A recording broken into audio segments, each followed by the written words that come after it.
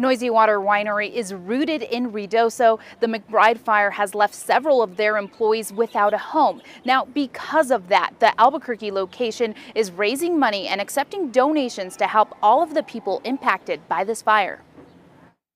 Everyone's in shock for sure, and unfortunately our families that have lost their homes have very young children, so it's heartbreaking to think about what that means for the children. That stability is gone. The McBride Fire has already swept through 5,000 acres of the Lincoln National Forest.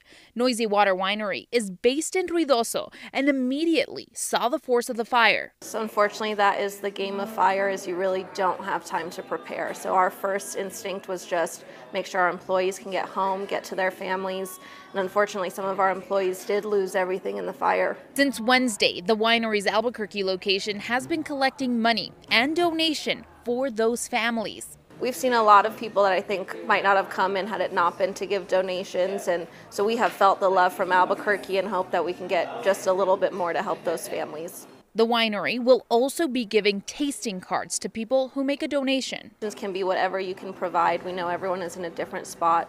Monetary donations are incredible because that gives families the opportunities to buy whatever they need. She says making sure people are taken care of is a priority. Important to know this is going to be a problem for months, if not years to come, to figure out the impact that's going to be for these families.